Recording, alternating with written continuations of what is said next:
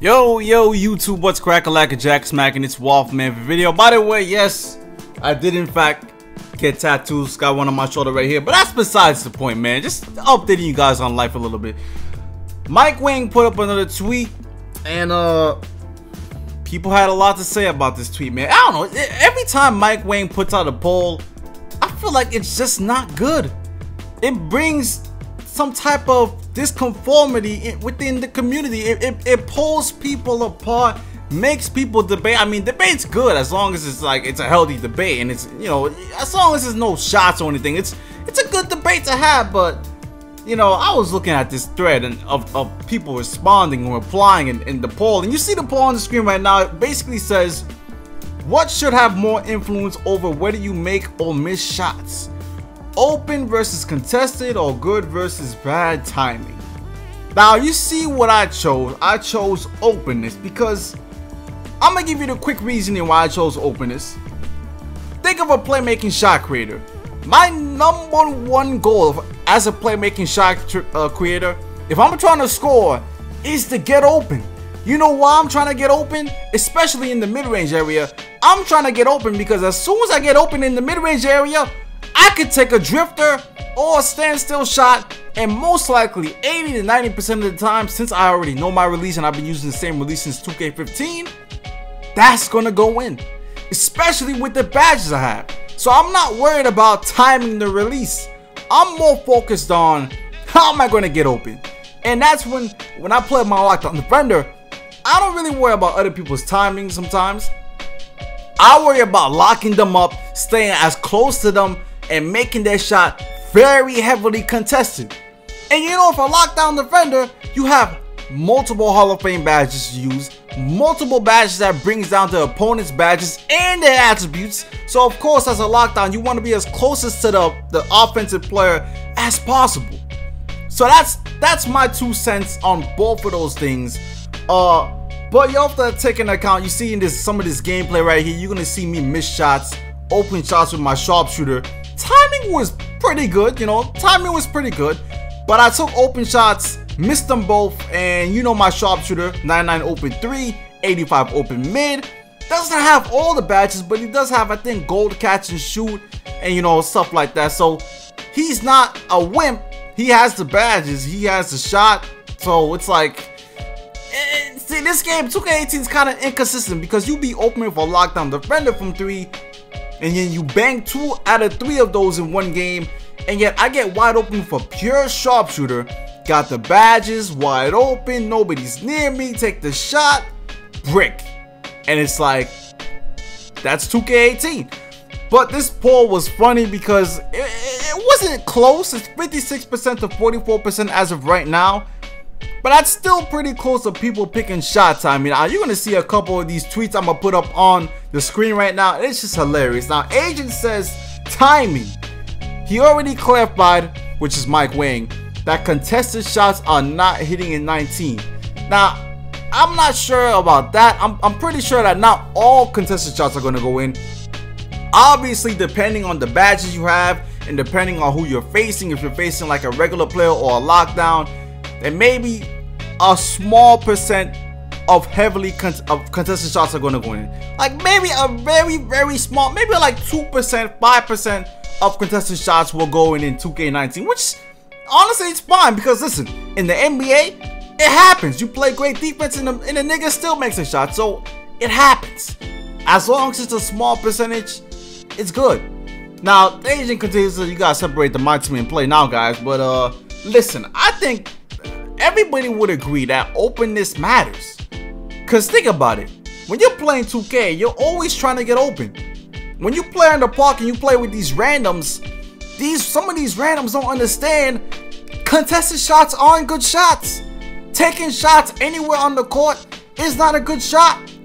Your first goal should be to get open. That's why you use screens. That's why you run plays, is to get open. That's why whenever I play a freaking play now game, or even back in the day when I used to play my team, I always ran the plays where I have my 3-point shooter run across, you know, the lines, and people all say all ball screens, and my 3-point shooters get open because I know that's a better shot for my shooters. it's a better shot for my team, and it just opens the floor up. So obviously, to me and a lot of people, you're going to see openness is a big deal, and that should have the most influence, man. And a lot of people actually agree. Now the thing is, you're going to see Bree say it should be both equally important, which I agree too, because listen, depending on the build, let's say you get open and you might be a pure playmaker. If you get open as a pure playmaker, you might have okay timing, but since you're a pure playmaker, that okay timing is going to make you miss a shot because you don't even have a great, a shot in the first place. Same thing if you're a sharpshooter. Let's say you're a sharpshooter, you get open and you make a very, very late release. You shoot a very, very late release. Listen, if you miss a shot, that's on you. Now, if you're a sharpshooter and you get open and you have a very good release, then yes, that should go in a lot more frequently. But if you're a sharpshooter, you get open, shoot a very, very bad release, no, expect to actually miss that shot. Don't expect that shot to go in. So it should definitely be a combination of both. Otherwise, everyone's just running around and just pressing square, and then it just doesn't matter. It doesn't matter. People don't have to learn their shot. And that's the thing about openness, right? People need to learn the dribble moves. People need to learn plays. They need to know how to, set screens and set off-ball screens and get teammates open. And if you're the defense, people should know how to hedge, help off screens, know who to switch on, even communicate on the mic if you even want to go to that point. So openness is very important, but it really should be a combination of both, focusing more on openness. Now you're going to see another tweet. This guy says, reward good park players for getting themselves open and timing their shot correctly afterwards, which is completely, it makes sense. Nobody's going to get mad if they miss a half ball, but if we keep getting slightly late full balls, he's sucking his Xbox out of his control. I mean, it makes sense, man. Like, if you get a very, very slightly late, very, very slightly early, sharpshooter, wide open, you should expect to make a lot of those shots. You really should. If you got the badges, you should expect to make a lot of those shots, man. I'm not saying everyone's got to be perfect, but if you're a pure playmaker on the other hand, or another build that's not really a good shooter, and you don't get good timing, you should expect to miss a huge amount of those shots, man. So that's why you should learn. Also in this thread, we saw a post from back in the day. I think it was October 21st last year, when Mike Wing actually put up a poll and said, should heavily contested shots be nerfed? And everybody just said no. I'm not sure how 2K18 was back last year. It's a long time ago. But listen, man, the community be voting some stuff like this, and you see what happens, bro. It's on us to make 2K19 right. And I don't know, man, these polls is kind of getting ridiculous, man. And even NBA 2K Labs agreed with Agent, saying that timing takes more skill. Now, I don't agree with that. Like, timing does not take more. See, I think that's the main thing that people were trying to argue about. Rather than just, openness being more important than timing. Of course, both of them are important, but timing would be, getting open would be more important. But people are saying it takes more skill to time a shot than getting open. I just don't agree with that. That just doesn't make any sense, because you could time the same. You can learn a shot in one day and time that same shot pretty good most of the time. But it's how you're going to get open. What are you going to do to get open? You haven't reached that point yet. You know what I'm saying? You haven't reached that point to where you can use that release before you get open. You have to get open. You can't just be sitting there taking contested shots. You can take a contested shot and the release can still be good. It could still be a good release. So you have to get open, because everyone's going to be timing the same shot. Everyone's going to be timing the same shot. There's going to be different defenses every time, different archetypes you're facing, different defensive schemes you're facing. It's all about how you get open. So a lot of people were upset at some people on Twitter, disagreeing with them. And of course, you see Swante's tweet right here. You idiots do understand a timing focus 2K is why NBA 2K15 patch 4 was cancer and NBA 2K18 was so cancer all year. Being open should give you a noticeable boost compared to any form of contested shot, because getting open takes more skill than timing a release. Which is true. I mean, if you can get open against a lockdown defender, kudos to you.